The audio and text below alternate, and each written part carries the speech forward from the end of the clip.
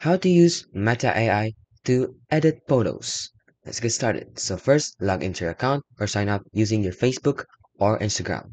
Now, after you've done that, create a new conversation. Now, from the conversation, you want to upload a photo.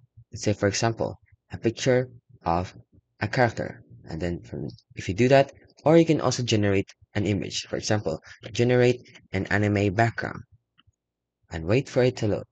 Now, with that images that it generated, we can also edit it by saying the same thing. Let's say, for example, as you can see, you can also edit out the people and wait for it to generate.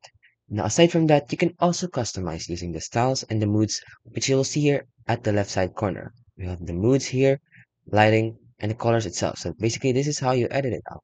You can easily customize it using these features right here. Choose the dark option, wait for it to load, and it's that simple. So basically, that's how you edit out photos in Meta AI.